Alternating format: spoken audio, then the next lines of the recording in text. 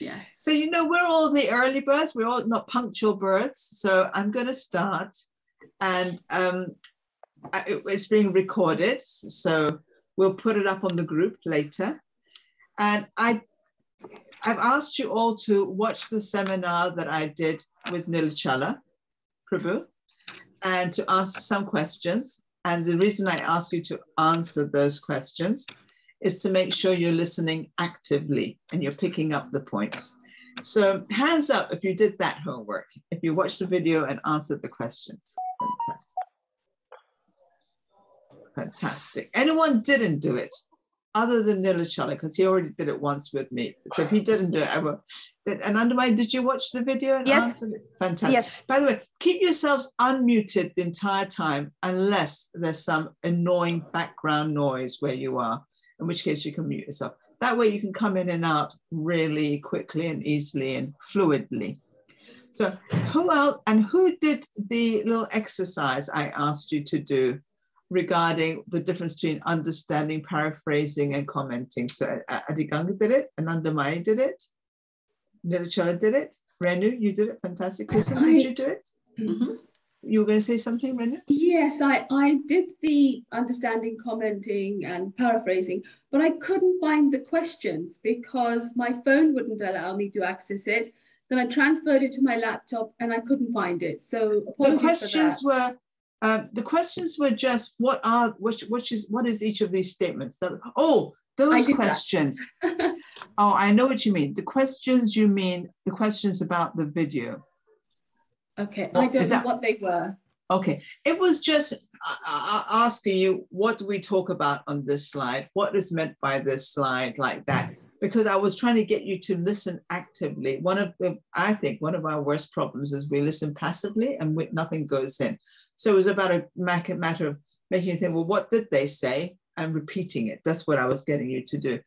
The thing is, I'm happy for people to follow that format when you're doing the seminars for the first time, but because I'm giving it with you, I want to take you one step further today.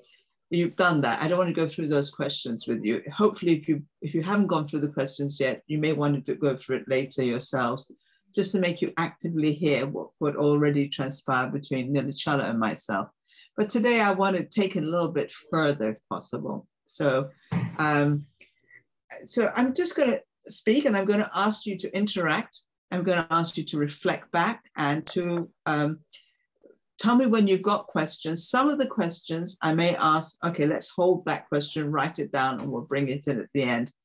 But a very important thing is this active hearing. So I will ask you sometimes to actively hear me. Is that okay? So I want to start by saying this, that this principle, repeat in your own words the meaning, is one of the most important. I personally think all the principles are one of the most important principles. I could probably say that about all of them. Some of the principles generate the right mood when we discuss with gratitude, humility, and gratefulness. And we say things like, thank you so much for understanding me, and would you like to say more? All those really create a nice kind of like friendship between us, which is essential if we're going to collaborate in churning the ocean of Shastric wisdom and knowledge, So we need to, some of the principles are really, in my mind, geared at generating that right collaborative, friendly mood between us.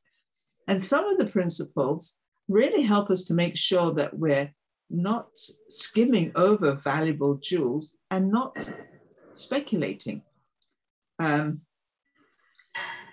Who knows what Lord Brahma says in Canto 10, Chapter 14, Text 3?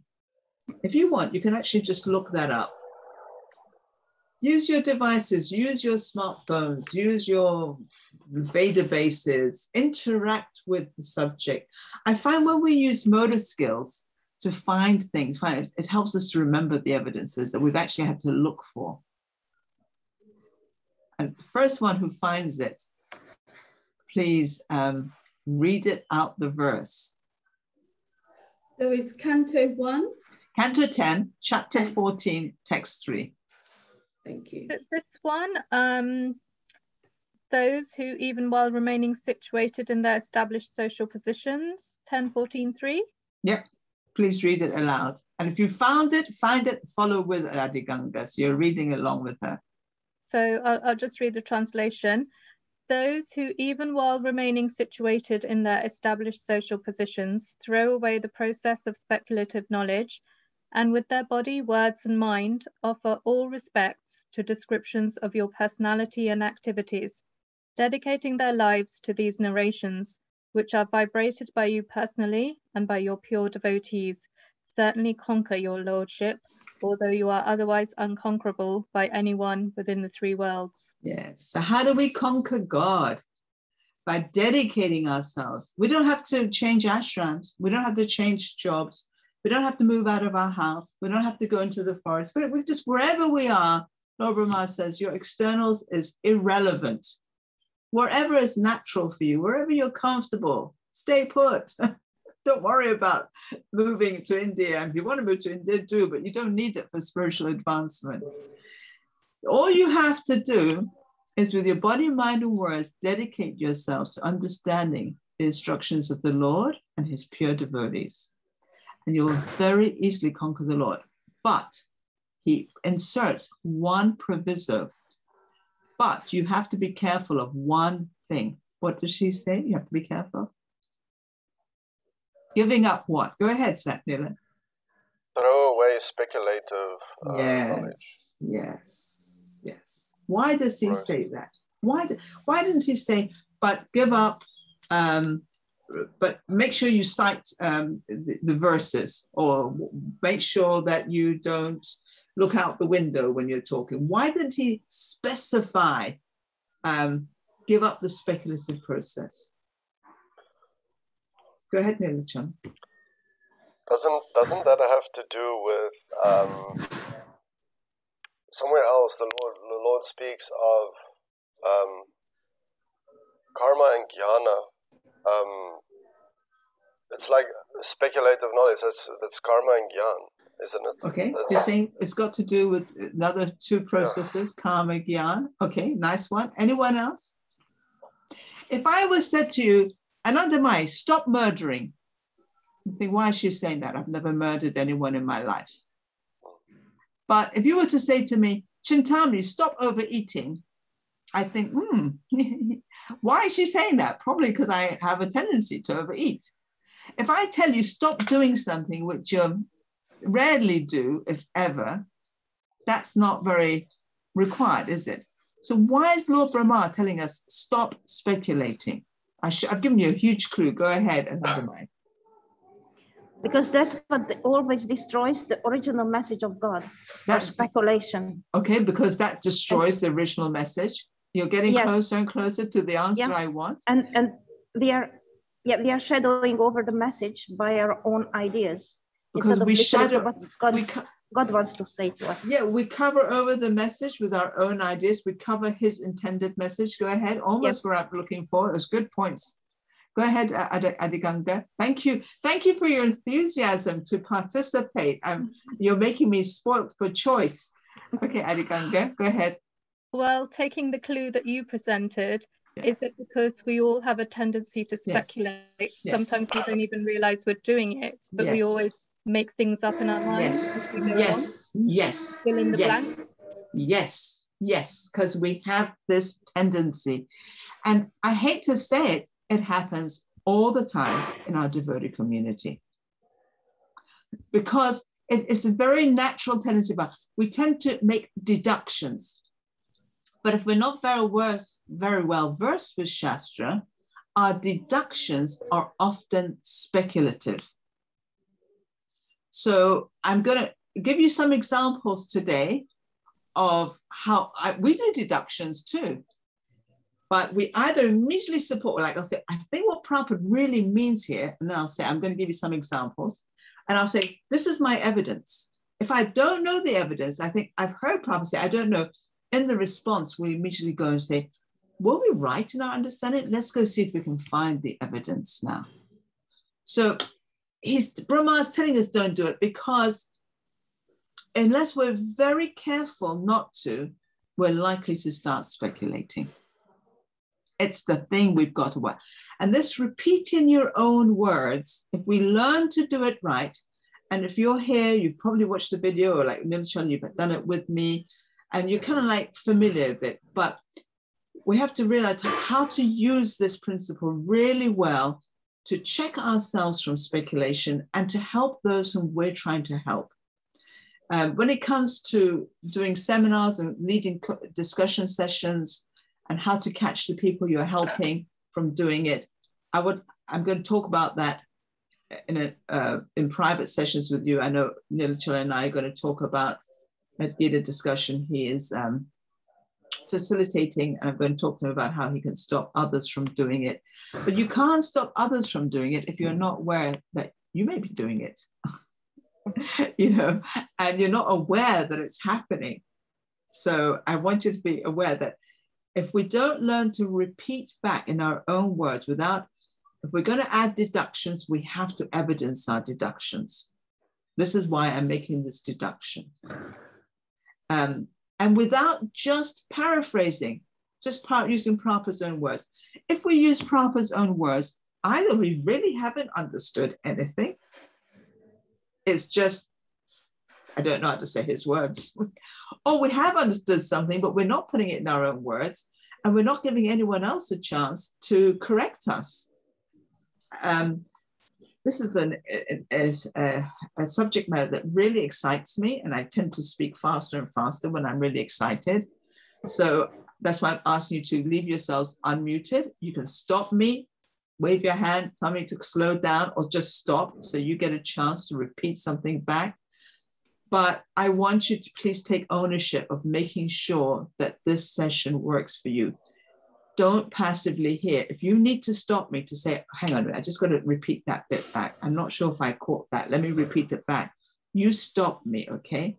You're not, I know some of you may be complete beginners, but I'm treating you like you're not complete beginners. So I'm expecting you to take ownership and stop me and say, look, I need to reflect that back. I didn't catch that. Let me just see if I caught it. Are you all comfortable to stop me and take ownership that you get something out of today's session? Yes. Yes. You will stop me. Wave your hands, interrupt, just say it. Okay, so where was I in my flow before I said this? Oh God, what was I saying before I started that?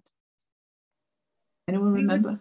Saying if you don't know yourself, if you don't know kind of that you're speculating yourself, it's hard to teach somebody else and stop somebody else from doing it. And especially if you don't see it happening. And I want to give you what I was going to say. Thank you so much, Edgar. I was going to give you a classic example. I think it's in Bhagavad Gita 261 or 262 purport. I just find it in my Gita. One of those purports, Prabhupada cites Yamunacharya. Actually 260. So he cites this verse from Yamunacharya. Since my mind has been engaged in the service of the lotus feet of Lord Krishna, and I have been enjoying an ever new transcendental humor, whenever I think of sex life with a woman, my face at once turns from it and I spit at the thought. Now, I wasn't there at the time. I joined in 81, but some of the senior Prabhupada ladies who were in certain, not all temples, thankfully didn't happen in all temples, but there were a few temples. I use this as a standard example because it's so ludicrous. I hope you'll all be able to see that.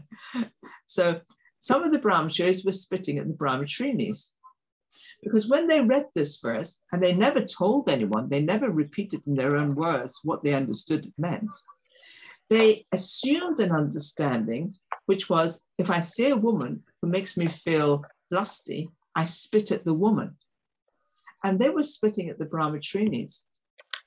Now, what is that called? It's Vaishnav Aparad. And most of those brahmacharis, at least I was told, all fell down and left.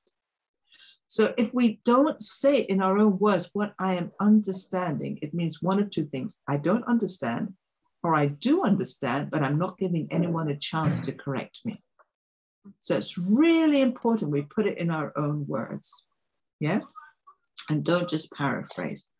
Go ahead, Kristen. Thank you for taking ownership of your own learning. Thank you. I think just a point that I would like to reflect on is when we doing understanding, we reflect, it shows if I am able to put it in my own words, it shows I can understand. But if I'm not able to do so, it means I may or may not have understood it. And I don't want to give anybody a chance to correct me. So if I think I'm incorrect, I think I'd rather not say, just say what is written, and that is it. So even though I have a wrong understanding, I am reluctant to say it, thinking that if I am wrong, then what? Thank you so much for reflecting back. Who else understood it the way Kusum understood it? Because you're giving me a chance to clarify my meaning. Thank you. Did anyone else understand what I meant the same way as Kusum? Anandama, you understood the same way as Kusum? Yeah? Yes. Yes. So thank you. Thank you so much for putting that in your words. Gives me a chance to clarify. Everything you understood was perfect. Just one point, small point of clarification. We may not be intentionally not telling anyone so that they don't correct us. But by not putting it in our words, we don't give anyone a chance to correct us. So it may not be something we're intentionally doing. It just may be that we don't know about the importance of putting things in our own words. Or someone posted something on Facebook. I just want to get Facebook up, and we may not have heard these instructions from Prabhupada about the importance of putting things in our own words. So then we don't.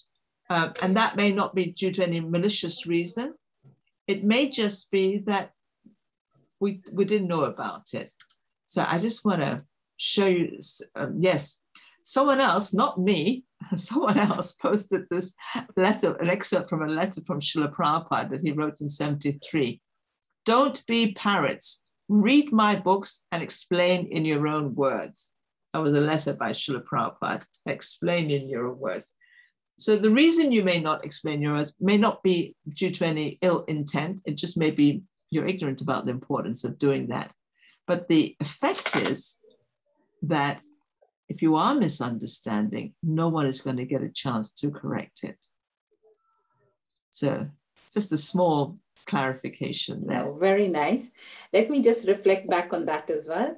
So you further clarified on my understanding that it may not be that if a person is not reflecting back in their own words, there's nothing intentional about it, but it's just that maybe don't understand the importance of doing it in their own words so that other people get a chance to correct them. So there's nothing malicious here, but like you said, but it could be just out of not knowing the way to do it. Yes, perfect, perfect. Thank you so much. So now when we go ahead and say something, please do. I just wanted to say that I joined more than 30 years ago, and I never ever heard anybody saying that I should repeat what I heard with my own words. Me Never. Neither. I know. So I joined in 81. First time I hear something like that. But that's what I was explained in our little about us that we almost stumbled across these quotes when I was going through the worst dark night of the soul. I mean, everything was going wrong in our lives, and I was praying desperately. If there is a God, if Krishna, you're real, Prabhupada, if you were not just a con man, if you were real, help me, And it was almost like we stumbled across those principles. And one of the principles, and once I heard it, I began hearing it all the time. Repeat in your own words, explain your own words. Prabhupada says, I don't know if you've looked at the website under the principles, repeat in your own words. It's just like one after another after another. I just kept hearing it. But it was never explained to me. And in fact, reading Prabhupada's books was not top of our priority. In fact, it was we would only read Prabhupada's books on our way to Sankirtan in the car or on our way back from collecting in the car when we were all asleep. We just fall asleep. So, but now I understand, if we don't connect with Prabhupada's purports, if we don't understand them, Krishna consciousness is not going to work for us. It won't work. It's a science. It's not a religion. sometimes we think Prabhupada is just being clever when he says it's a theistic science. He's not being clever. He's telling us the truth. If we treat it like a religion, we just all go and dress the same. We go into the kirtan, we go use the same language, Jai Prabhu, that we're part of this religion. But it's a science, and the science begins with hearing properly the science. It begins like that, hearing the knowledge properly, discussing it correctly. Then the science begins to work as we begin to understand it. Mm-hmm. So yeah, I just wanted to kind of like, this is the one subject matter. I can't stop myself, so please forgive me. If you need to calm me down, just calm me down. But honestly, it gets my blood going because I feel so excited about this one subject matter. So can I carry on speaking, or does anyone else want to get a word in edgewise before we carry on? Okay. So the thing is, when we do put things in our own words, if we're not going to just paraphrase, it's easy to come to deductions. I come to deductions all the time. I think, I'll say, I think what Prabhupada really means is, and then I'll say, I'm going to give you examples of me doing that in our morning class with my husband or our evening class. But if you don't support your deduction with Shastra, either when you're making it during the understanding or later on during the response and say, I've made this understanding, I couldn't find the evidence, let's look for an evidence now. If you don't support it, there's a likelihood it's a speculation. We cannot take something as conclusive truth until it's supported with Shastra. We have to pause and find the Shastra to support our deductions. So deductions are inevitable when we're understanding, but they can either be unpacking or they could be speculative. I just give you one example. Those of you who've done 1-1 purport with me. So Prabhupada says that the summary of the Gita is in the Gita Mahatmya. So the summary of the Gita is, surrender unto me and I will protect you from all sinful reactions. And in the Gita Mahatmya, Adi Shankaracharya has made a deduction. He has unpacked with his own deduction what he thought Krishna meant by surrender unto me. And he says, what surrender unto me means is read Gita seriously and with all seriousness, seriously and with all sincerity. Then Krishna will protect you. And Prabhupada in his 1-1 purport gives it the go ahead, thumbs up. He says, yes, he has understood properly. That is the summary of the Gita. That's what Krishna meant. So that was a deduction. But he's an acharya, self-reliant. So if I was to make that deduction, I would have to support it with Shastra. He made a deduction. What Krishna really means by surrender is read Gita seriously and with all sincerity. If you've done that verse with me, hopefully it'll make sense what I've just said.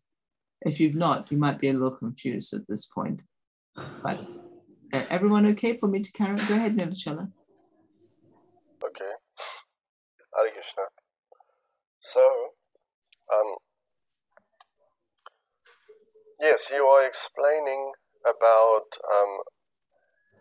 our tendency as well to speculate and deduct, and how Srila Prabhupada mentions in the purport 1-1 that the Sankaracharya speaks about, or in his Gita Mahatmya, in the introduction of the Bhagavad Gita,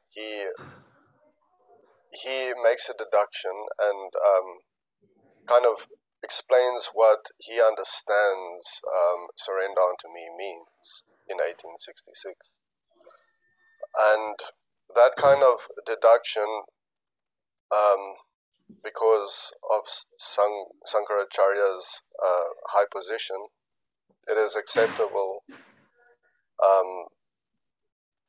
doing it in this way. But for any one of us, if we want to make deductions, it's best if we can back it up with scripture.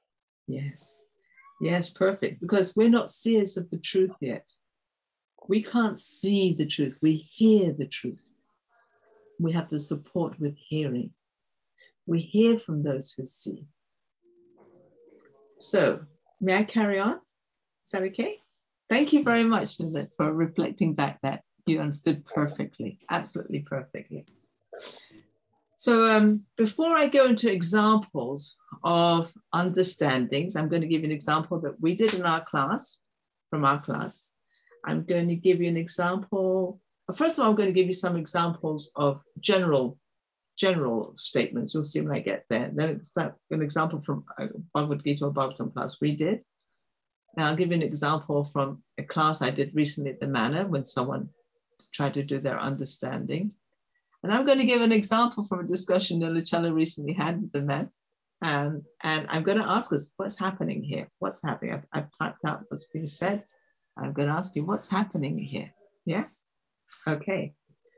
So, but before I get into that, I just want to add a little something. When I enter into a Shastra discussion, I feel like a transcendental archaeologist. Understandings, responses are my archaeological tools. I don't let go in there and think, and I encourage you to go. It's an adventure. Prabhupada's books are the most wonderful adventure. And if we even trying to enter into that adventure will transform our lives.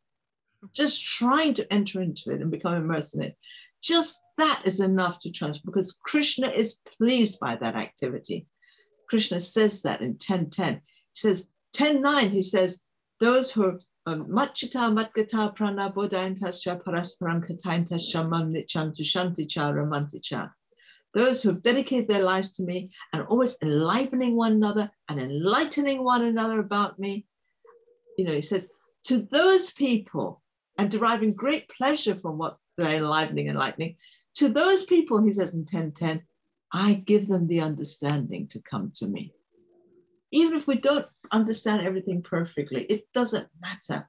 The fact that we do our very best with sincerity and seriousness will completely transform our lives, completely, for the better. So that's one thing. So I go in as an archaeological, as a transcendental adventurer, archaeologist, and I encourage you to go in there, not thinking I know it all and just start blah, blah, but what can I discover? What can I discover?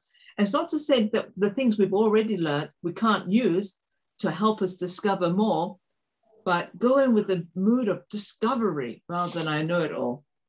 Go in with the mood of discovery. What can I discover? So that's one thing. Go in. Don't go into the discussion thinking I know it all, and I'm just going to show up and tell everyone how much I know. No, go in there with, and if you've got a discussion partner, go there as a collaborative discoverers. The second point I want to make is that Krishna consciousness science is extremely complex and subtle. The very basis of our science is a Chinta Beta Beta Tattva, inconceivably one and different. That immediately, that pervades a lot of our teachings. So that immediately is going to make things very subtle. You can't just black and white it. Go in there understanding their subtleties. And I have to grasp the subtleties. And I have to grasp the subtleties of meaning. So, you know, that I may think I know it, but if I'm too black and white with everything, and I don't try to get to the complexity, I'm going to miss things. And something is, the third thing I want to say, if something is even a little iffy, we may say some things like Supreme Personality of Godhead. I understand that's a reference to Krishna. I don't think many of us are going to think, what's your evidence for that? You know, it's not that iffy. Supreme Personality of Godhead. Yeah, that's Prabhupada's way of saying Krishna. But if something is, I'm not sure, don't just accept it. Ask for evidence. Yourself say, after you've done your understanding, say, well, that's the best I did to understand it, but I'm not sure. It's a little iffy. It's not like, yeah, of course. It's not like saying, you know, we're not the body. Well, Prabhupada's saying, this body is not me. I'm not made of flesh and blood. I'm something different. That's not iffy. But if your understanding is even a little iffy, don't assume it's correct. Find evidence that supports it or negates it or something. And if you can't find any evidence, mark it down as something you've got to talk to other devotees about. And it's not conclusive. It could be, it could not be. You're not sure. Don't act on it yet. Don't base your life decisions on it yet, you know. So those were three things I wanted to say before I got into the examples. Is everyone comfortable so far? Yeah? Yeah. Go ahead, Rennie. I've just got a little question that... Before you ask your question, tell me what you understood that led to the question. Okay, so what I understood from what you're saying about finding the evidence, don't accept things. If you feel a little bit doubtful, don't just dismiss that doubt. Investigate why you're feeling doubtful and find evidence for it. Or against it. Or against it. Yeah, because we can't be attached to the result. Right. So I've made a note for myself that don't just assume the authenticity of something just because it says so, or somebody has said it, or you've read it, if you feel doubtful about it. But finding the evidence for every little bit is very time consuming. And how does one go about finding evidence? Ah, I love that. What a great question. You're saying it takes a lot of time finding evidence. And even if we're prepared to put the time in, how do we do it? Yeah? Yes. Fantastic. Any thoughts? I always ask the other person if they have any thoughts about it before I give my lights. Do you have any light to your own question? Read extensively and ask extensively. If you Wonderful. can find those people that you know are able to help you. Yes, you're saying read Prabhupada's books a lot and ask other devotees whom you think are a little learned. Ask them, pick their brains. Yeah? Fantastic. I just want to make one comment on your point about if you haven't read it. If you've read it, it could still be iffy. This is a matter of faith, and I'm just stating my faith. Faith is something, we all have faith in something. I have faith that whatever Prabhupada writes or says is absolutely true. So if I read it in his books and it's clearly stating something, it's not ambiguous, that's for me true. For me, because of my history in ISKCON, I don't feel like that with everyone else. I feel that it's just the way life has treated me. I feel that with Prabhupada. If I hear, or the previous acharyas whom Prabhupada has authenticated, why do I have faith in Rupa Goswami? Because Prabhupada is, I have faith in Prabhupada. Prabhupada tells me Rupa Goswami is great. Rupa Goswami is great. I don't know him, but if Prabhupada says so, that's my personal faith. So for me, if Prabhupada says it or a previous acharya says it, that's as good as scripture. That's how I operate in our discussions. And my husband feels that way too. So if I read in Prabhupada's books or previous acharya, that's it. Someone else's books? Maybe, maybe not. I'd have to look it up. I'd have to get confirmation from Prabhupada. That's one thing. Regarding how do we find evidence? First of all, be aware you need evidence. Start with that. And when we first started, I didn't know Prabhupada's books at all. I just had 3 children. I hadn't been reading for years. I'd stopped going to class after the second child. I was so out of touch with Prabhupada's teachings. My husband just kept putting Prabhupada lectures on. I wasn't even listening to them half the time, but they were always on in the house, just constantly, because he was trying to bring me back from the precipice of faithlessness, And it's incredible. Once you have the question, it's incredible just having Prabhupada lectures on. So many times, it's just like, I wouldn't be listening to the entire lecture, and then suddenly one sentence would penetrate the dense fog of my brain and connect with me, and it'd be like, oh my God, that was the answer. I would just have Prabhupada lectures on the whole time, or readings of his books the whole time. We have it now on prabhupadvani.org. You can get everything free on database.com or whatever. It's all free. Just have it on. Just have either a reading of his books or his lectures on, and you'll be amazed what suddenly he'll reveal to you. It's like, oh my God, that's just what we were talking about, and it came up. That's one thing.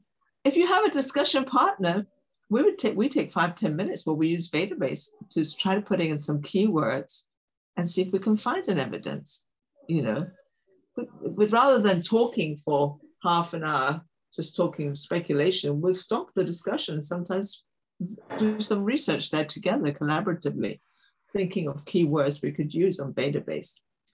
Third is, as you said, reach out to devotees whom you think may know. You know, I often will reach out to Kartik Chandra Prabhu. I reach out to Govinda Prabhu.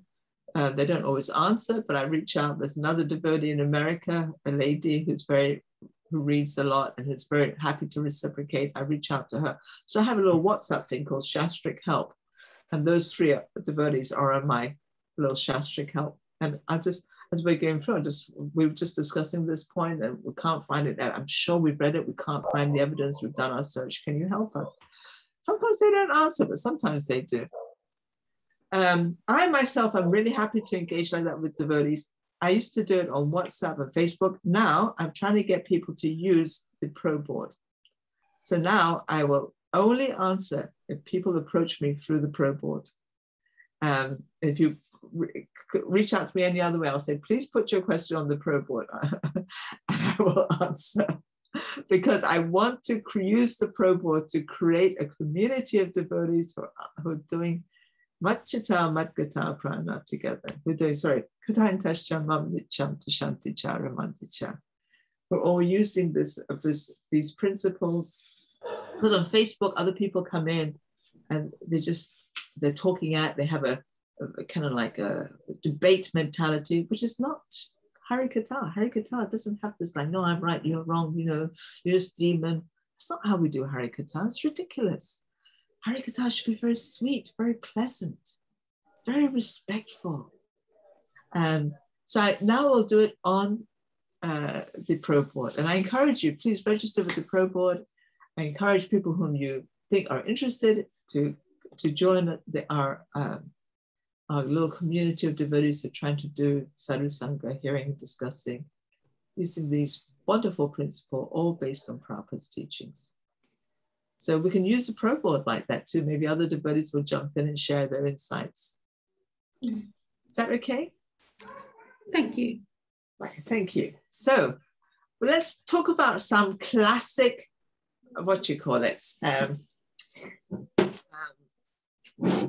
deductions, which the people thought were right, but our acharyas say are wrong. A classic one is Daridra Narayan. God is everything. Vasudeva Sarvamiti, Samahatma Sudurlabha, 719. The Supreme Lord is everything. Well, that means he must be the poor man. He's also the poor man. So when you see the poor man, see God. Don't see a poor man and kick him. See God and give him charity or serve him or invite him into your home. After all, we see Atiti Narayan, the guest is Narayan. So the poor man must be Narayan too. It's a logical deduction. Is it right?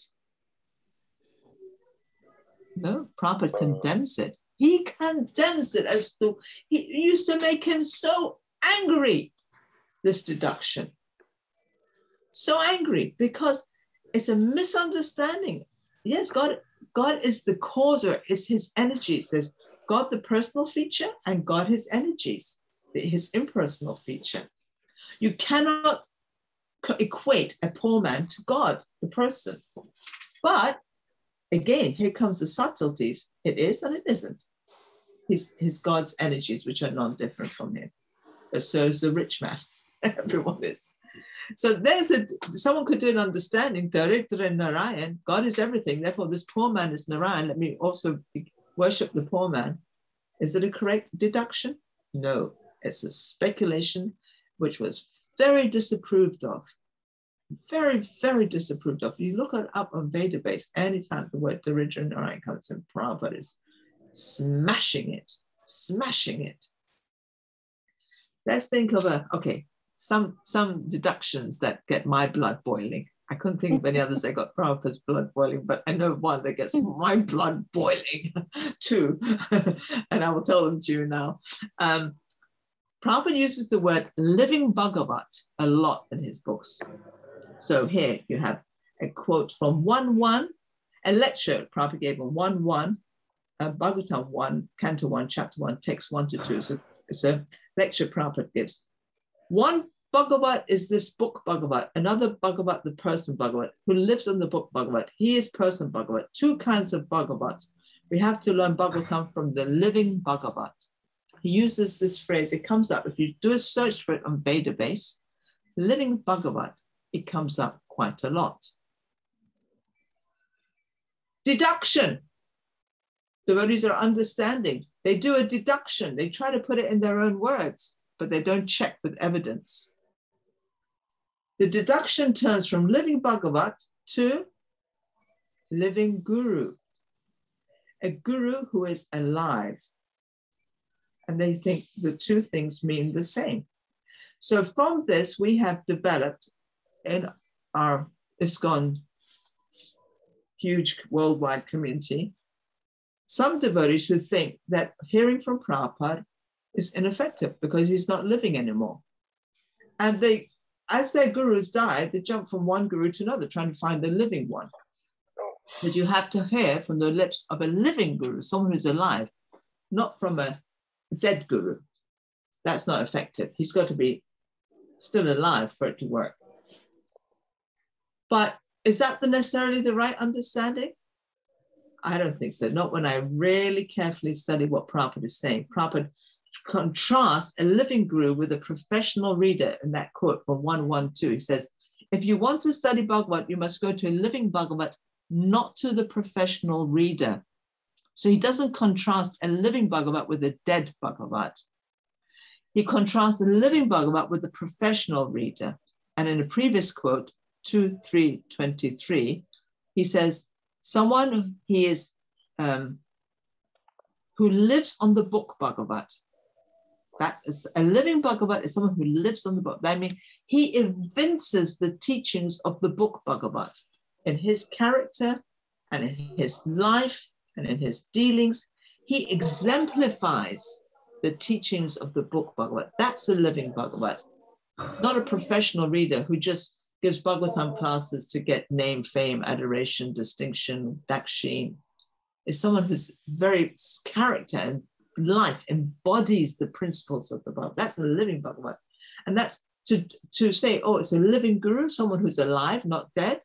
That the person thought they were doing an understanding, but because they didn't research for evidences to either collaborate or to see if there it's a terrible, in my view, it's a terrible misunderstanding. It's a speculation. And it's a kind of speculation that has, I know several devotees who won't study Prabhupada's books. They think there's no use. I will only go and listen to a living guru.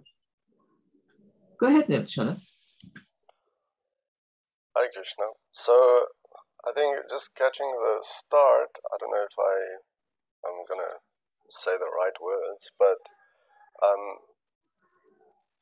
you're giving some examples, and the first of deductions in scripture, like misunderstandings, and one of the first ones is something that really boils your blood, is that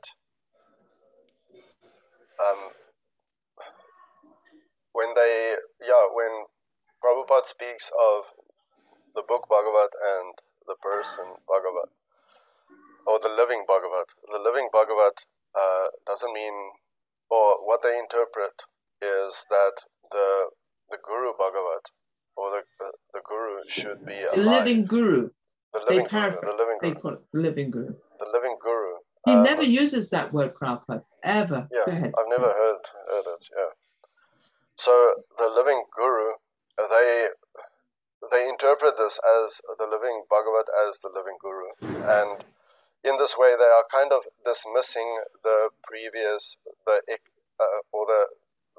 acharyas or gurus who have left this world. So now they jump from guru to guru, finding one who is alive, who is kind of, in a sense, just, you could say, professionally reciting. It's a little They bit may not be professional reciting, but yeah. But Prabhupada is contrasting living Bhagavat with these people may be perfectly authentic, but what it makes them do, Nilachana, it makes them stop studying Prabhupada's books. And they just try, they may be finding, the people they're listening from may be authentic, not, but then I don't think they're understanding Prabhupada's words.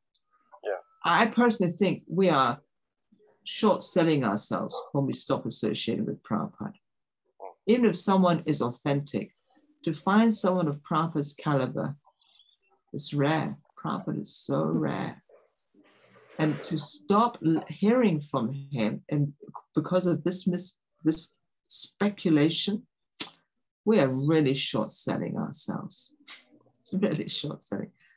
Sorry, I interrupted there. I just wanted to make that. I just wanted to clarify. I'm not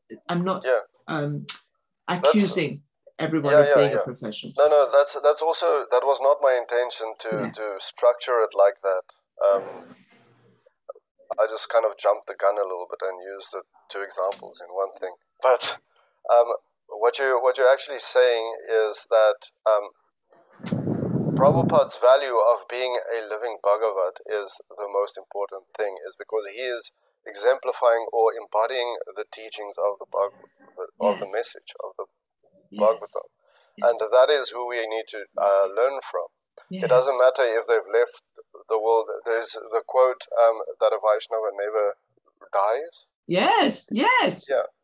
So, I can't remember exactly. Bhaktivinoda Thakur, he who says a Vaishnava dies, he reasons ill who says a Vaishnava dies.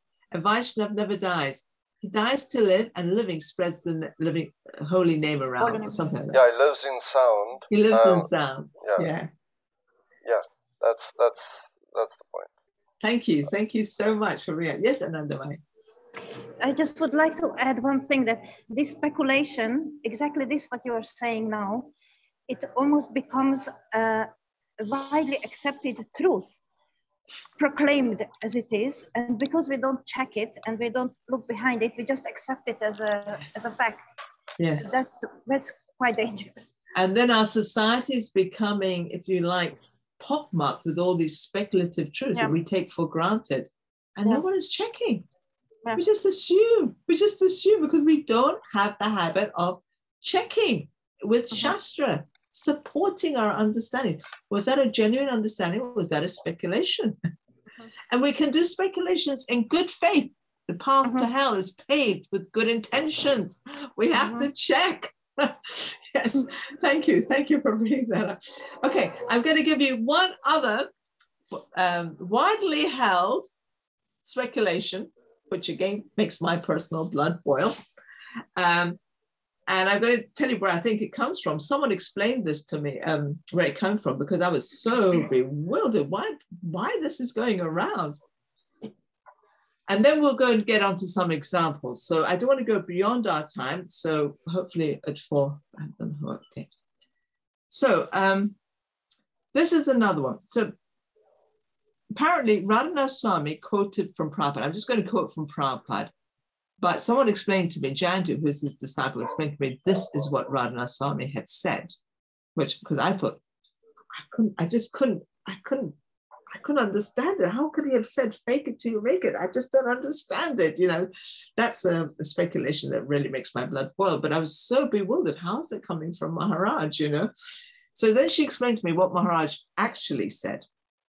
He said something, the way she told me, which sounds very much like this. And this is a quote from Prabhupada. Okay? This is a quote from Prabhupada, Initiation Lecture 69. So those who have fortunately come to this platform of Krishna consciousness by association, by practice, this is the way. So stick to it. Don't go away. Even if you find some fault, don't go away from the association. Struggle, and Krishna will help you. So Maharaj apparently has said something very similar. Even if you're struggling in your practice, keep practicing, and eventually you'll make it. Okay. Now, someone repeated Maharaj in their own words, but it was a deduction. And that deduction has stuck like glue, and I hear it in so many classes, which infuriates me. You know, I think, why are we setting devotees up for failure? Why are we training them to crash? So this is the speculative version of that statement that is very popularly making the rounds. Fake it till you make it. There's nothing in our scripture that says fake it till. In fact, several statements that says whatever you do, don't fake it. Bhagavad Gita 3:6, don't be a pretender. If you look up the dictionary meaning of the word fake, it means deception, pretense. And that's the first thing Krishna tells Arjuna. Arjuna, before I tell you anything else, let me just tell you the one do not. The one and only do not is don't be a pretender. Be authentic.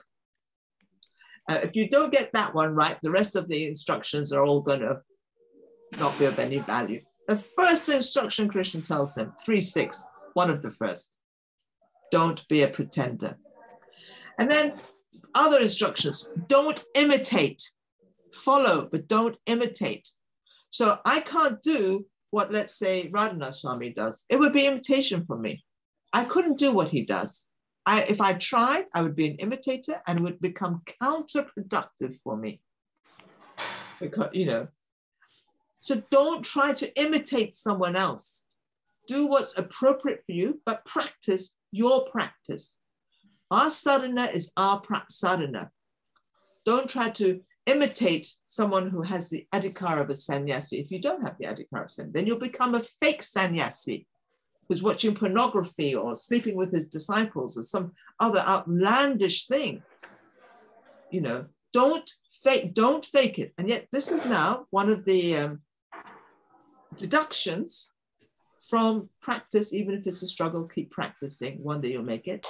We put it in our own words as fake it to, but that is not supported by scripture. And if we've taken the time and trouble to look through scripture to see if there's anything that supports the idea of deception or pretense, we'll realize there's nothing to support it.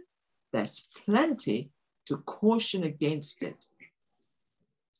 So now I've got that off my chest. I tried to become more human after this. That was probably the most fiery you're going to see me for today. I hope I haven't put you all off. Go ahead, Kristen. It's a question on what you just said. Fake it till you make it. Tell me what I just said before you ask the question. Yeah. So giving a speculative version of what Prabhupada said and what Radhanath Maharaj has said, that you don't come to Krishna, you've come to Krishna consciousness, stick to it. You have struggles, stick to it, and you will succeed in the end. That is the message. But over a period of time, people have made their own sort of understanding. And as one of the speculative understanding is fake it till you make it. I'll be honest with you, I have heard this as well in a couple of the classes. And now this is my understanding, and I'm just asking for clarification, is when I started my journey in Krishna consciousness, this is in the very beginning, and I was struggling to chant. And I remember telling this devotee that I find that I am not able to concentrate in my chanting. So I think I will, instead of doing 16 rounds, if I'm doing 4 rounds where I'm concentrating, is much better rather than me doing 16 rounds where my mind is not in it. And then I was told, don't worry, you just do it. You do your 16 rounds. Don't worry about the quality of the rounds. It will come. But now, so many years down the line, if that devotee had not given me this instruction, I wouldn't be here today. So even though I was doing the rounds, okay, I'm told to do it, do it. Even though I was not getting the nectar out of it. And it sort of feels like I was faking it, but this is how I'm telling my example. But after so many years now I'm able to do my rounds. Now I'm able to, I understand the importance, I relish it, and I do them properly. So how do we relate this? I'm going to answer you quite briefly rather than reflecting back. A lot of people have said to me something similar to what you mean. which is what is meant by fake it till you make it, is keep practicing till you make it. Yes. My answer to that is say that, practice till you make it. Because though you may have understood it as practice till you make it, other people have understood deception. Like, I'm not really a brahmachari, or I'm not really a sannyasi. I'm watching pornography, or I may even be visiting prostitutes, but I'm going to carry on dressing and acting like a brahmachari or a sannyasi, and the hope that I will be one day. That also goes on. That is fake it.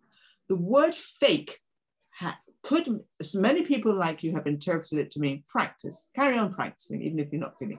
Then use the word practice. Practice is there in us. That's what sadhana means. Sadhana means, especially at the stage of Vaidhi Bhakti, you have no taste, just keep practicing, keep practicing. That's Vaidhi sadhana. You have no taste, but keep practicing. This is given, this practice, do a morning program every day, do your Gita discussion, do your Bhagavatam discussion, chant the 60 rounds. It's hard, it's dry, it's like grinding stones. Just keep doing it. One day it won't be grinding stones, it'll be wonderful. Fake it has another connotation, which is deception. Or you're not really a Brahmin, you're more given to handwork, but pretend to be a Brahmin when you're not, and start doing Vedic sacrifices. And in the meantime, you're beating up your wife. That's not Brahmin. You're just doing that because you want an easy way of making a living. No, we have to, there's a whole section, we just did Canto 7, it'll be out in a month or so. There's a whole section of Yudhisthira and Narada Muni instructing King Yudhisthira in the I think 15th chapter of Canto 7 about human society, varnashram, and he talks about the different kinds of upadharmas, chaladharma, paradharma. When one of them, I forget which is the technical name, but one of the kinds of perverted religion is when we do the religious practices of someone which is inappropriate for us. So, for example, if a married man, it's appropriate for him to speak to his wife and be kind to her. If he tries to act like a sannyasi and do the activities of a sannyasi, it's not appropriate for him to speak to women. He's doing chaladharma. It's not appropriate. He's going to ruin his marriage. He has to show some kindness to his wife and instruct her.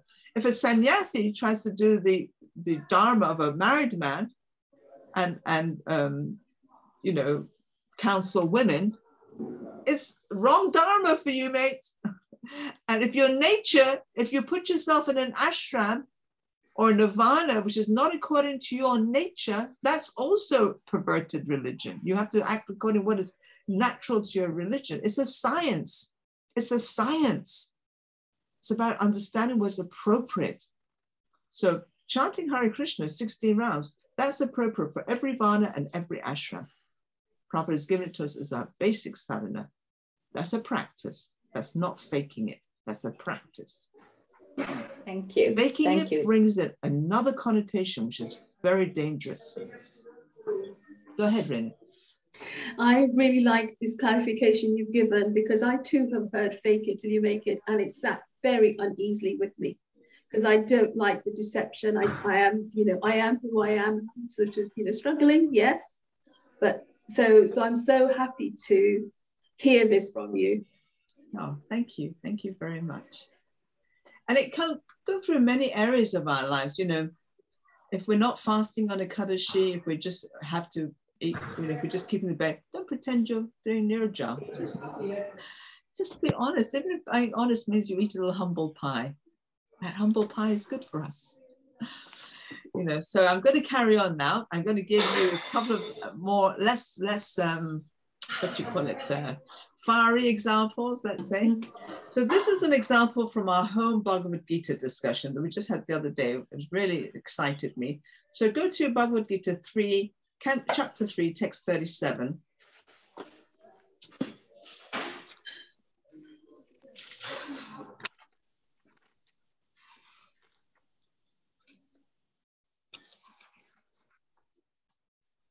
I'm just trying to see where it was. I think it's the last sentence of the first paragraph we were discussing. Haribo Samin, hey, coming in, welcome. Can you hear us? Hare Krishna. Hare Yes, Krishna. I can hear you. I'm sorry, I keep my video off because somebody told me that might be a problem. No problem, no That's problem. why I couldn't come in earlier, sorry. No, welcome. We're happy to have you here. So Bhagavad Gita 3:37 is the last sentence of the purport. So I didn't understand it. So let's read the sentence aloud. Who's got the book? Who's got the, go ahead, read that. If therefore, read, if you leave that near each other, go ahead. Is it this? If therefore. It's the last sentence of the first paragraph. Here we go. If, therefore, the mode of passion, instead of being degraded into the mode of ignorance, is elevated to the mode of goodness by the prescribed method of living and acting, then one can be saved from the degradation of wrath by spiritual attachment. Thank you. So in understanding, I first picked up the phrase, the prescribed method of living. And I deduced, I understand, this is what I understand, but it's a deduction because it's not the exact meaning of the words. I understand what Prabhupada means by the prescribed method of living and acting is to hear about, glorify, remember, pray to, worship, and serve Krishna. To daily do this. This is the prescription, the instruction given to us how to lead our lives daily, hear about, glorify, remember, worship, and serve Krishna. So I happen to know of evidences straight away. So I gave my evidences as part of my understanding. And my evidences were Canto 1, Chapter 2, Text 14, the verse. You can go to that and have a look. You got database. 1 to 14, the verse. And Canto 2, Chapter 1, Text 5, the verse. So both of them kind of like in a nutshell, give the prescription of how we as Vaishnavas should live. So 1 to 14, has anyone got the English? They want to read it aloud? Yeah.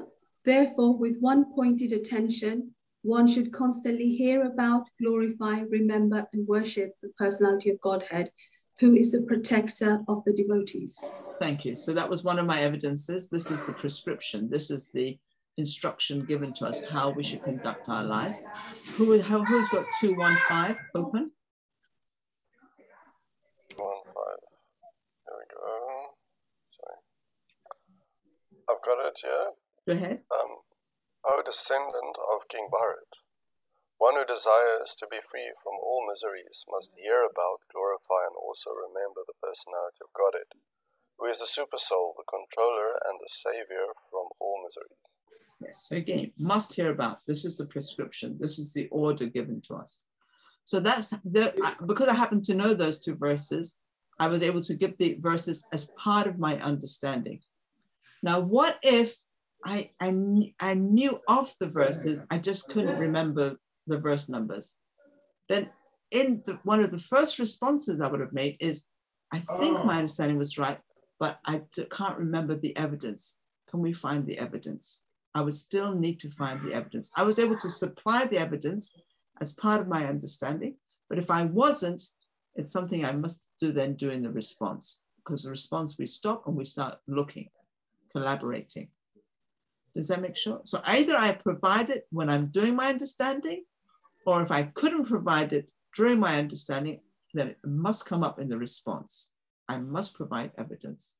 I can't just make a deduction like that without evidence. So that was my understanding of the prescribed method of living and acting. The daily we hear about, glorify, remember, and worship Krishna, serve Krishna. Then the rest of the sentence says, therefore, the mode of passion, instead of being degraded into the mode of ignorance, is elevated to the mode. So the mode of passion, I unpack that. I understand the mode of passion is the Lord's external energy, which impels us to act for our own sense gratification. Immediately, I didn't know the evidence. I knew there was evidence in chapter 18. I just couldn't remember. So in my understanding, I said, I can't remember the evidence, but I think there's evidence in chapter 18. So I'm going to stick with that as an understanding. Then when we did the response, I said, okay, let's find the evidence now. Response is when we start asking questions to clarify our understanding. Because when we're doing response, we start kind of like highlight and clarifying and fine-tuning our understanding. So in the response, I didn't stop in the understanding to look for the evidence, but in the response, we stopped and we started looking for evidence because I couldn't remember the verse. But there's a verse, chapter 18, text 24. So then I carried on my understanding. Influenced by this mode, the performer lacks proper discrimination. What was I understanding? If therefore the mode of passion, instead of being degraded into the mode of ignorance, is elevated to the mode of goodness by the prescribed method of living and acting, then one can be saved from the degradation of wrath by a spiritual attachment. So because of the words degraded, degradation, I unpack that to mean we lack proper discrimination, we make wrong choices, and we jump out of the frying pan into the fire. We make our life situation and our destinies worse. So that's how I understood it, because of lack of discrimination. In the mode of passion, we lack good discrimination. That was my understanding, and I supported it when we came to response. I couldn't remember the evidence. I knew there was evidence, I just couldn't remember it.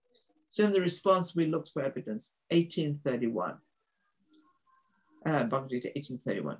Then I carried on with my understanding. Material desires are always frustrated and therefore end up in anger, which is in the mode of ignorance.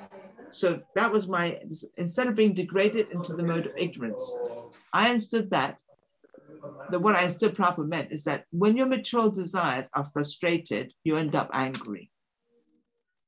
So I was putting it in my own words, what is said in my mind. Why does mode of passion degrade into the mode of ignorance? I made a deduction because you're frustrated.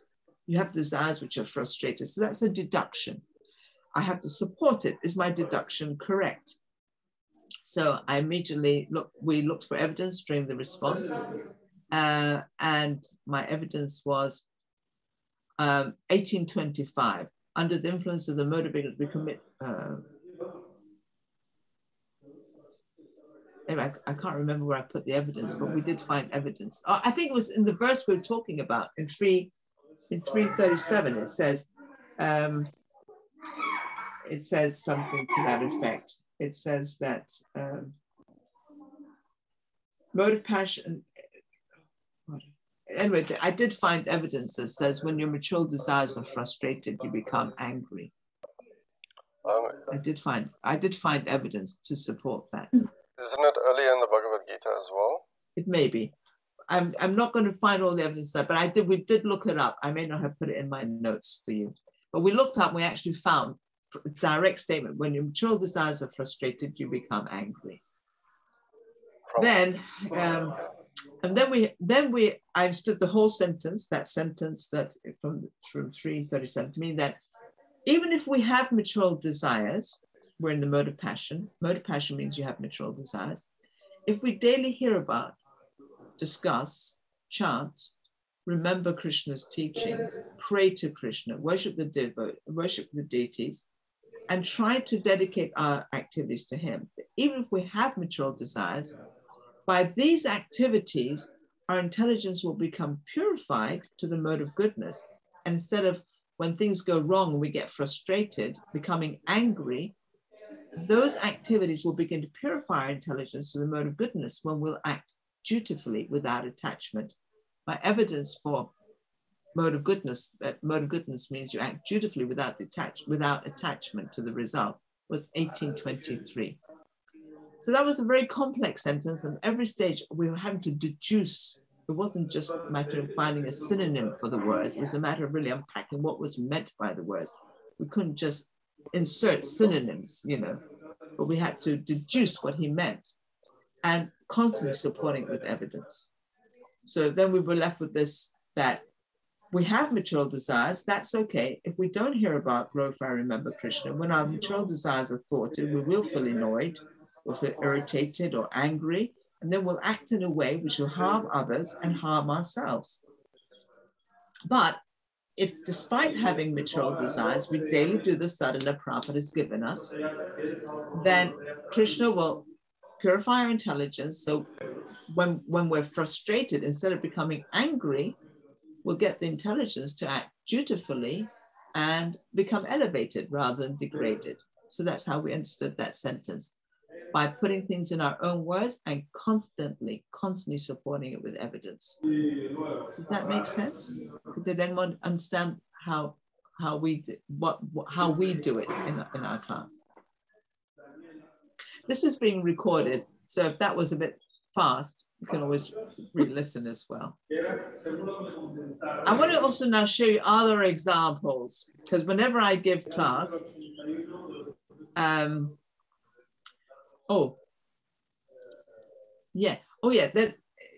responses, if we didn't know the evidence, I just have a bit more notes on my class. If in our response, if we didn't have the evidence during our understanding, if that's what we understood, but we didn't have the evidence, then in our responses, we would have asked questions like, is it true material desires are always frustrated? Because mode of passion always degrades the mode of ignorance, which means they're always, is that true? Then we look for evidence, and I found an amazing evidence. Your desires must be frustrated because you desire something that's not permanent. It must be frustrated, but your desires are always frustrated. Even if they're initially satisfied, but in the long run, they'll be frustrated. Is it true that we become angry when our material desires are frustrated? We would have asked these questions to collaborate and confirm whether our initial understanding had been right, and we would look for evidence. And here was the evidence I was looking for, Nectar of Instruction 1. But when the materialists cannot fulfill their plans and when the devices are frustrated, they become angry. Frustration of material desires produces anger. So it goes on like that. Does that make sense? Okay. Now, the other day, I gave a very, very short class on the Bhagavatam class on Canto 2, Chapter 5, Text 14. And the first sentence of the purport, because I always get the audience, what do you understand Prabhupada to say? What do you understand him to say? So this was one of the devotees. I got the recording of the class and I just typed out what he said. And I want you to tell, let's get up to 5:14. So you've got the original sentence in front of you. And then I'm going to read you what he said. And you can tell me, is this a paraphrase, speculation, a combination of both, or an understanding? But let's get up the sentence first. Sorry, which verse? Canto 2, Chapter 5, Text 14.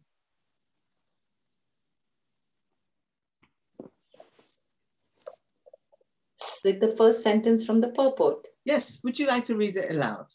Sure.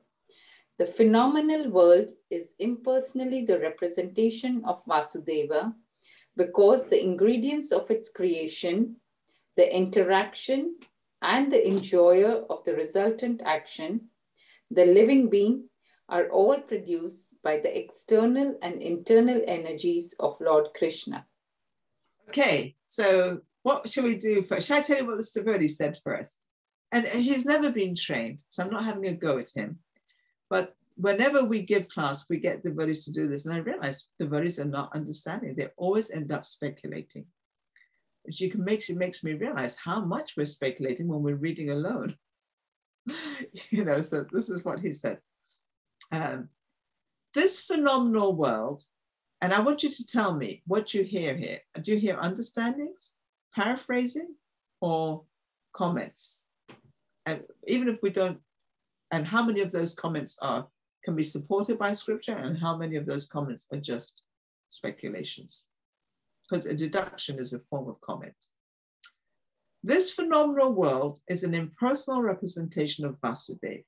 Is that an understanding, a paraphrase, or a comment? Paraphrase. Looks like a paraphrase. Yeah, practically just repeated the same thing. Yeah. Okay, so it doesn't tell us, and he doesn't even know if he's understood it because he's just said the same words. Okay, let's carry on. Phenomenal world means the world of earth, water, fire, air, and sky. Is that a paraphrase, a speculation, or a comment? Comment. It's a comment. Everyone agree with Nilashana? Yes. Everyone else? You think, okay. I think I think he's doing an understanding, because he's telling us what phenomenal world means. Of course, you could say, well, his understanding is wrong, but then he'd have to support it with Shastra. But I think he's trying to do an understanding. He's telling us a phenomenal world means a world that is perceivable through the senses. So it's made of earth, water, fire, air, sky. So I would have put that the one thing he said, which I thought, good job, understanding, yes. So I thought that was an understanding. It is made of the external energy, which is the impersonal representation. What's that? Paraphrase. Okay, it's paraphrase. It could be. Anyone else? Because he used the word impersonal representation, so that part was paraphrased. But the external energy is the understanding. I thought he was, when he said that, oh my God, he's actually going to get it. I thought he's understanding that the phenomenal world, because he says, are all produced by the external energies, external and internal energies. Anyway, I thought he's beginning to try to understand. He's saying that the external energy of the Lord is his impersonal representation. So I thought it was a mixture of understanding and paraphrase, because he didn't unpack impersonal representation. But at least he began trying to put 2 and 2 together. Now listen to this part. So I understand that means it is a temporary manifestation. That's okay. What's that? That's a comment. It's a comment, because there's nowhere there. I mean, I don't know what he was understanding. It says in there that it's a temporary manifestation, because there's nothing. It may be a true comment, but a comment is a comment. It's not putting the meaning. He's now making a deduction. Oh, because it's the external energy, it must be temporary. Yeah, that's true, but it's not what the sentence is saying. I thought it was a comment too. But now listen. But this temporary representation should be respected, because it is representation of Vasudeva. So it is like a deity. It is like a deity. So is that what the sentence is saying? No. That you have to respect the mature manifestation like the deity? It's like the deity of Krishna? No. So what? Yeah, and something, what did you say? I didn't hear you. No, it's not saying in this sentence. So that's his comment. Yeah, he's going on to add things. Yes. It's okay to add things, but not in your understanding. We start by straight understanding, what I understand. And our understanding may require some deduction. That's okay, as long as we support our deductions. But we're trying to deduce what's meant in the sentence we're understanding, without adding to the meaning and without subtracting from the meaning. Then when we come to our responses, and we'll talk about responses in another seminar, we can add our insights and this and that. But in an understanding, we just repeat in our own words what we understand Prabhupada is saying. And there's nowhere there that Prabhupada is saying you have to respect the mature energy and worship the mature energy like the deity of Krishna on the altar. Go ahead, Adhikanta Prabhu. So, thank you, Prabhu. So just to reflect back what you're saying that you can add comments, there's a place for them, but just not when you're understanding the sentence. The place to add comments is in the insights bit of the responses. Right. And yes, and then you were giving the example of the Prabhu in class who added some comments. And this particular Prabhu, I know I'm laughing, but I'm not laughing at him. He's never been trained, and he was participating in the class, and he was really doing his best. And some of the things he said, I thought, oh, he's got it without any training. So I'm not laughing at him. I just find it's just more, I get excited about this subject. But you understood me perfectly. Thank you. Thank you. I do have a question. Please do. I do have a doubt, because when we're discussing in a group, it makes perfect sense to me that you wouldn't add comments and you do your understanding and you'd support it with evidence from Shastra. When you're doing a class, however, that's where my doubt comes in, because I'm really playing devil's advocate here. Good. But I was looking at Prabhupada's email. I get Prabhupada Vani emails every day. Wonderful. And he was talking on Bhagavad Gita 4:19, and I'll just read out the verse for context. One is understood to be in full knowledge whose every act is devoid of desire for sense gratification. He is said by sages to be a worker whose fruit of action is burned up by the fire of perfect knowledge. So Prabhupada begins the lecture by talking about, you know, kind of how in India, the Varna ashram system is respected and they are given names. So a Brahmana is called Panditji, Vaishya's honorable title is Sethji, a Kshatriya is called Thakur Sahib, and a Sudra is called Chaudhry. So, you know, he's giving all these names for, you know, all these people who are in the Varna ashram system, saying it's honorable. So I'm thinking, I know he's our acharya, but he doesn't go on to explain the verse until, you know, later on. So he's adding comments. Yes, he is. And that's what I've seen, you know, kind of quite high level people in our movement, gurus, sadhus, that's how they do their classes, is, you know, they will obviously explain the verse, but they will add their own understanding, or they'll bring in different bits rather than stick to the understanding of Prabhupada's meaning. So when it comes to class, I always struggle with how you can not comment. Especially as, you know, sort of the ladies have asked me to give a Gita class in the evening sometimes, and I'm just trying to integrate everything I've learned here into sort of how I give class. Thank you. You're saying in a discussion, you can see how it's possible not to comment, but to ask for evidences and to do reflections. But Prabhupada comments a lot, and just give us a class. You read from a class where Prabhupada's commenting, and that's what other devotees do, especially senior devotees do. And that's how we give class. We do our commentary. Did I understand you correctly? Yes, perfectly. Thank you. Okay, I know many devotees are going to disagree with me on this. Maybe some of you will, maybe some of you won't, but I know that many devotees really like commenting. I personally hate it. I don't hate it when Prabhupada does it, because I accept Prabhupada as a self-realized acharya. Whatever he speaks is as good as Shastra as far as I'm concerned. And that's just a matter of my faith. If someone didn't have that faith in Prabhupada, they may not feel the way I feel. That's how I feel about Prabhupada. That's why I'm in ISKCON. I'm in ISKCON only because of Prabhupada, because this is his movement and I want to see it succeed. I want to see his mission succeed. I want to see him glorified. I want to see, yeah, he just worked so hard to deliver conditioned souls. I want his mission to succeed. And I owe him so much. So my faith is whatever Prabhupada says is as good as Shastra. That's a matter of faith.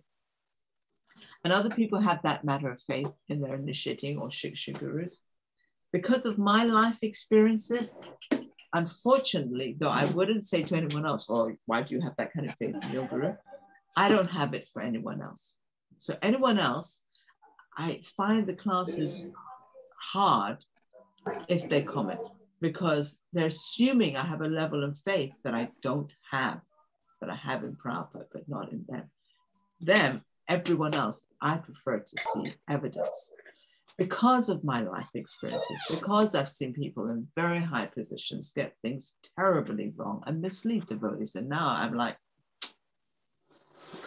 you can't rest on your rank with me. I want to see the evidence from scripture. So that's just me. And I'm not saying that's, you know, I understand, just like I have faith in Prabhupada, where the Lord is guiding each of us in our hearts. Faith is a very personal thing. The way I give class, I realize I'm not an acharya.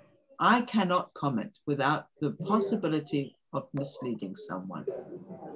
And I feel that my commentary is going to waste the person's life for that 45 minutes they're sitting there listening to my commentary. I know some devotees love it and they argue with me and my husband tooth and nail. No, it's wonderful. We have so many realizations. We want to share it. And I'm thinking, how do I know? Sometimes I listen to your class and I'm thinking, that was speculation. That was speculation. Where's your evidence? You know? So for myself, I don't like to do it. And I've asked your husband, your very good husband, to please put up some of my classes.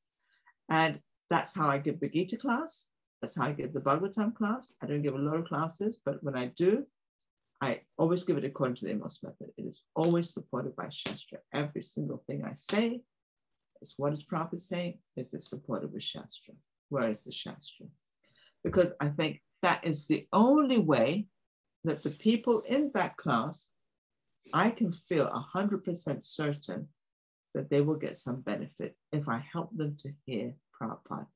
And everything is evidence-based on Prabhupada. Then I can feel I didn't waste their time and I didn't mislead them. That's my faith. And that's the way I like to do it.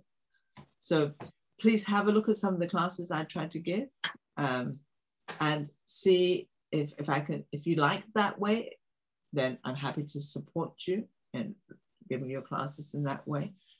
I personally would love to see more and more devotees giving evidence-based classes.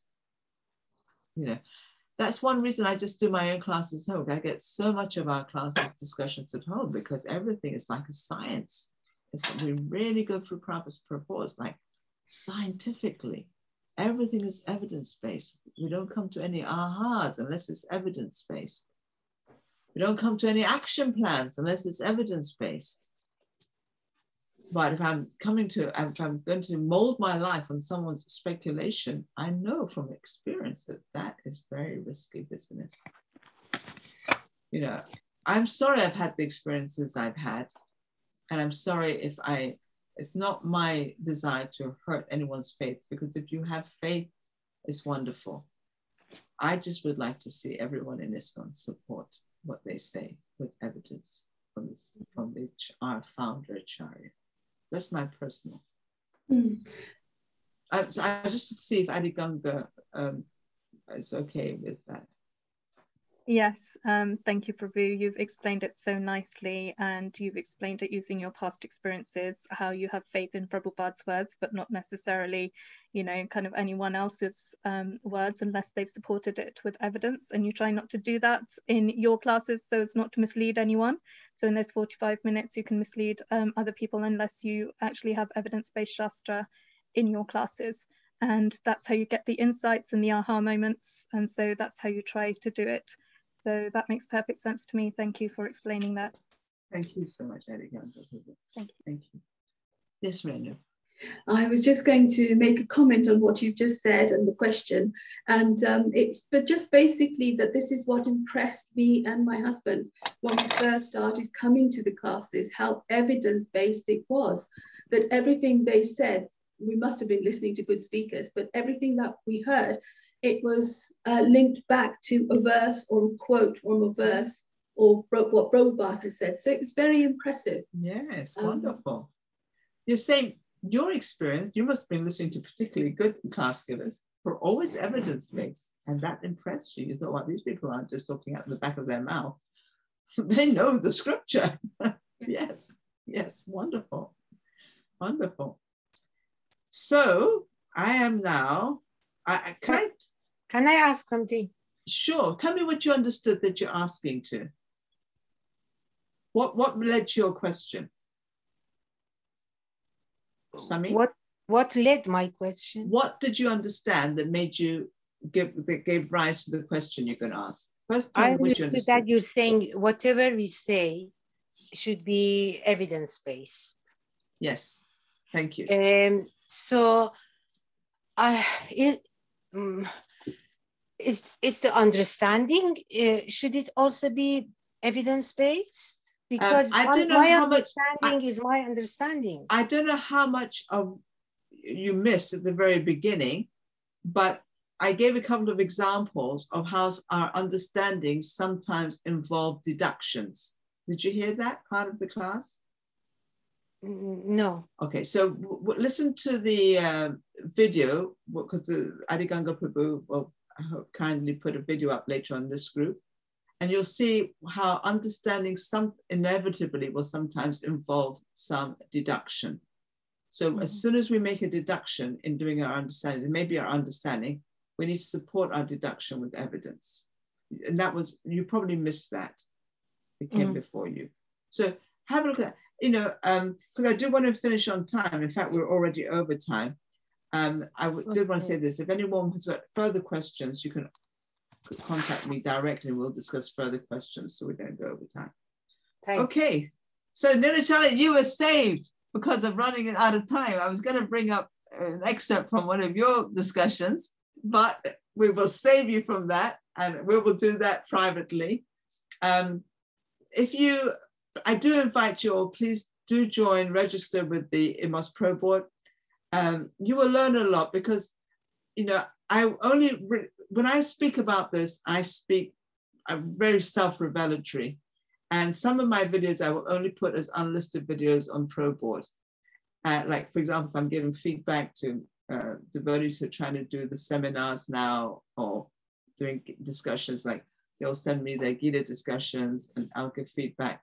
By watching those feedbacks, hopefully it'll improve your own application of the principles, so do join the Pro Board thing and participate. Let's create a community of devotees who are really trying to churn Shastra in an evidence-based way with mutual respect and love, and really get that Katayam Tascham Mamnicham Tishanti Cha Ramanti Cha that will invoke Krishna benedicting us with good intelligence to come to him.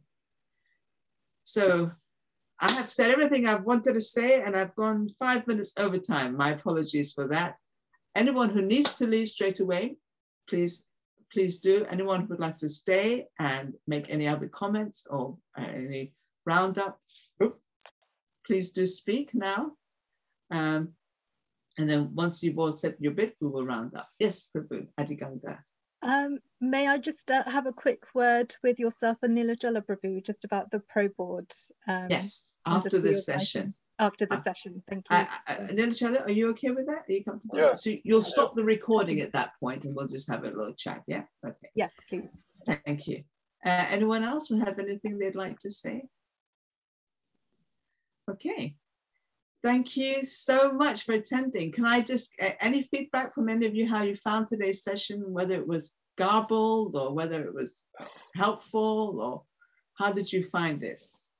Did you go away with, go ahead, Lenny. Sorry, I found it quite intense and following it needed a lot of concentration and I did, go off a little bit.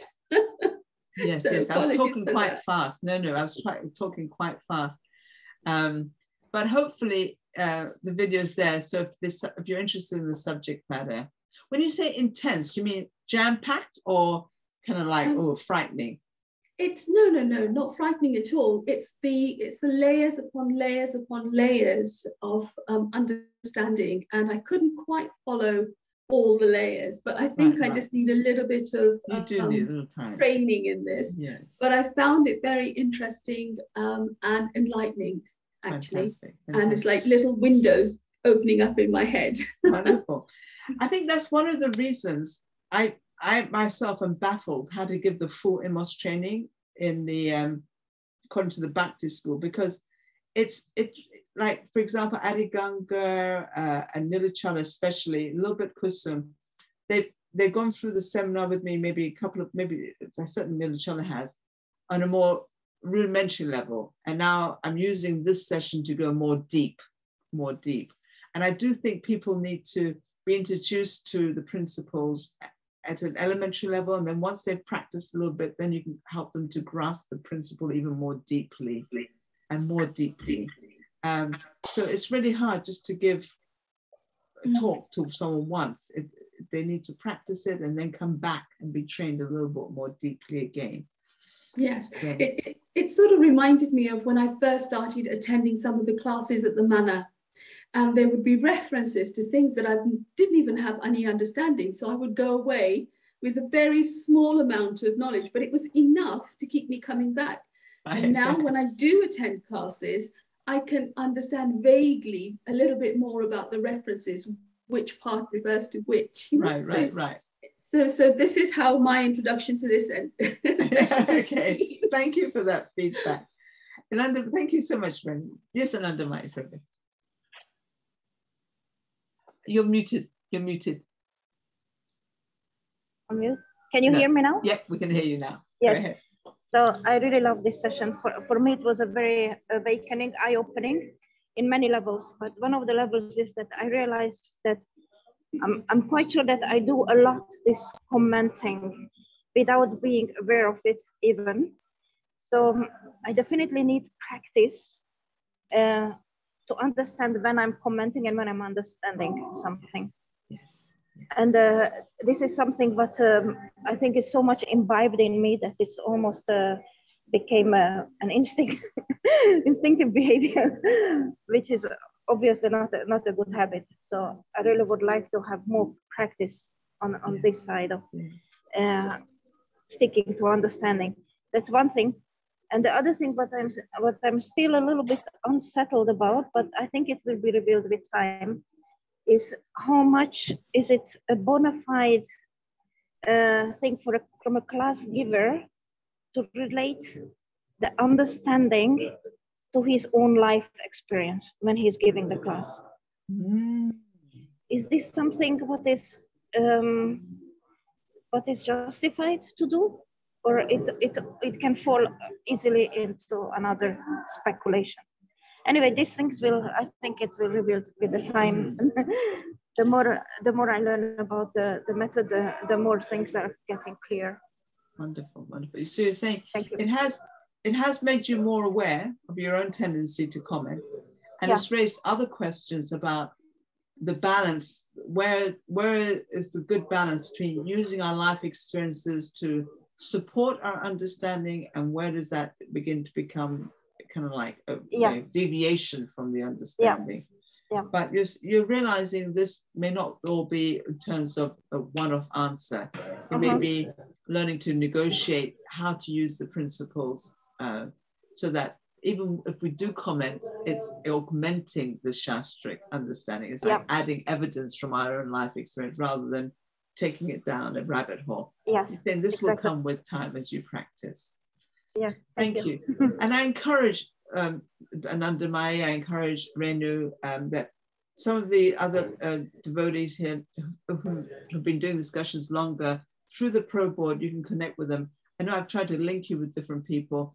The people I've linked you with are not always available. Through Pro Board, you can reach out to others and say, you know, the devotee I normally do discussions with is on holiday right now. I need a discussion partner. Can anyone help me? And I really would like to, I think it's a wonderful utility. Everything has got its utility in Krishna's service. And I think this is the utility of IT, to facilitate to